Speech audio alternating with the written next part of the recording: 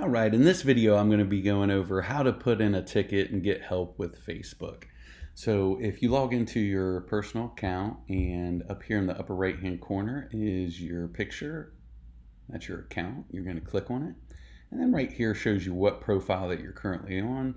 You can click see all profiles right here to see all the different profiles. So if you need help with a certain page, then you'll click on that page to get help. So this is the personal account. So let's just say that I need help with Nathan Montgomery Real Estate Services page. I'm going to click on that so it switches over to that page.